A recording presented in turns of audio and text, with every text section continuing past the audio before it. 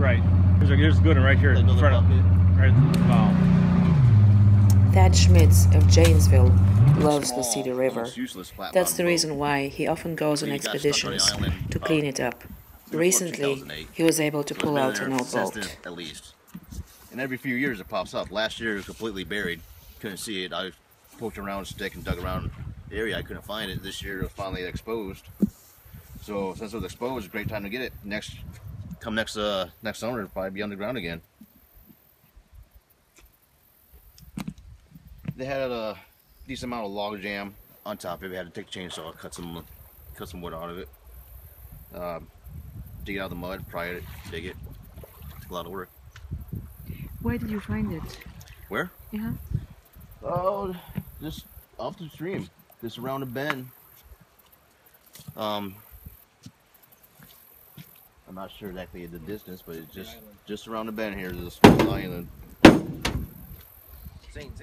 And you have no idea who it belongs to or anything like that? No, we can find out. It's got some old stickers on it.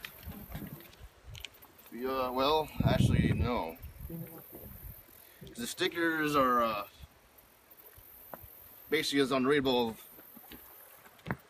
The numbers on it. I might be able to get an idea and maybe contact DNR. See who it used to belong to. Right now it's worthless as far as the boat goes. What is this?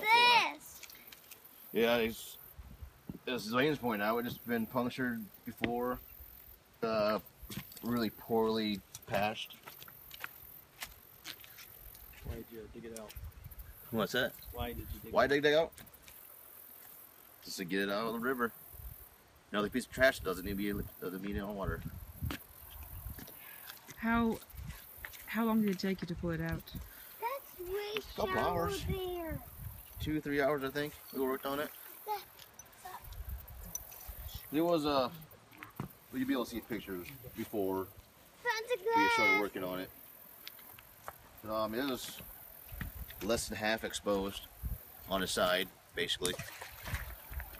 What are you going to do with it now? Well, now it's just kind of river yard art. As far as I'm concerned, I just get money from recycling it, but I don't know if I can really recycle it. I have to contact DNR and look up the numbers on the boat. I can't take it in because they could have been stolen at one point, and I don't want to be the person that they accuse of stealing it. Yeah, it'll be interesting to follow up on the mystery of the boat, find True. out where it ends and who it belonged to, and it could have came up from Minnesota even. Well, not Minnesota, it's got Iowa stickers on it, but still, it could have been up by the border, as far as we know. what do you estimate, how long do you think it's been in the river? At least since 2008. That's when we first seen it. That's when we believe it got stuck there. But it could have been before then, but for sure 2008. So it's been 8 years almost. Well, I'm glad that you were able to pull it out at the after so many years. Yeah, I wanted to do it last year, like I said, but couldn't find it, and it was finally exposed itself again.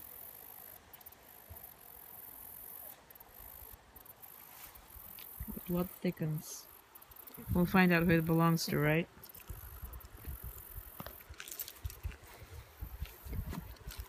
I don't know. Every time it would flood, it would sometimes get totally covered up with sand again, and you couldn't find it. And then the next flood would come along and kind of expose it a little bit. So it got exposed again. So I figured now's the time to get it out while we can find it. The two of you tried to get it out? Yeah, Thad did most of the work. It was his project. We had some help. My brother stopped to help. There are some canoers that we know. They stopped and gave us a hand at the end. But here it is, right? Mm-hmm. The mystery of the stuck boat. There's more. I know of another boat downstream that I wouldn't mind getting, but I'd have to wait for the water to go down quite a bit. It's right in the middle of the river. That's going to be a tough one to remove. But Well, you have been doing this as a project, you've been fishing out tires and other garbage from the river. It'll always be a non-stop project. It's just something I want to continue doing, yeah.